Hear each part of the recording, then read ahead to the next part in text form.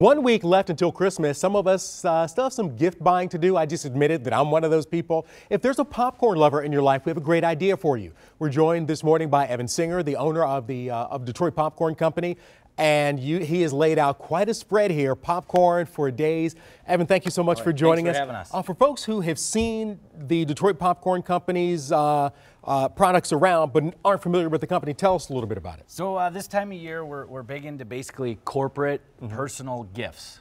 Gift giving, from popcorn tins to gift baskets, individual bags of popcorn, just depends, but we can send. You want to send one to your mom, or someone wants to send 500 of them to their, they're the customers. Right. Now, we just mentioned that there's just 1 week between now and Christmas, and a lot of people are going, oh, I do need to send something. Is it too late? It's not too late, but you're definitely pushing the envelope.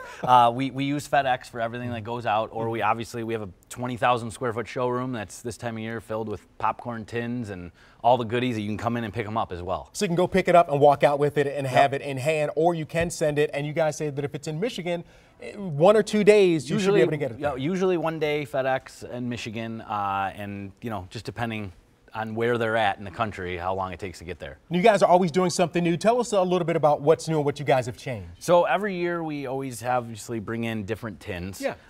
Sometimes some different mixtures. We designed, this one's actually about a year old, but the Detroit tin, and that has historic landmarks of Detroit from all over, from the Hudson's building to the Fox Theater, and any Detroiter. Yeah.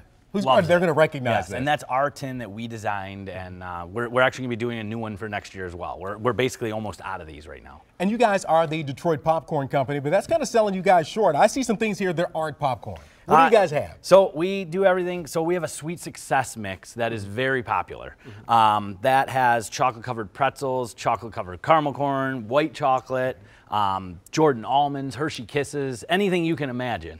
Right. It's very good.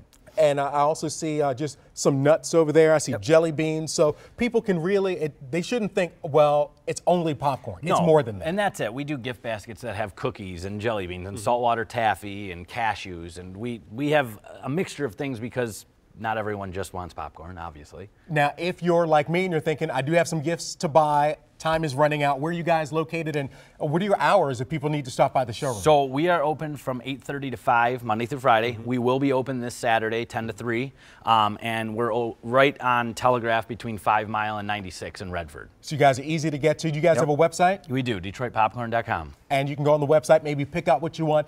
You can't even order from the website, but this time of year might be better this time, especially if it's multiple gifts, this time of year would be definitely to call us. So give them a call. If you're worried about when it gets there. Evan Singer, thank you so much for joining us, the Detroit Popcorn Company, and I can tell you that if you haven't had it, it's really good. Thanks for having us. You're quite welcome. You're watching 7 Action News this morning on TV 20 Detroit.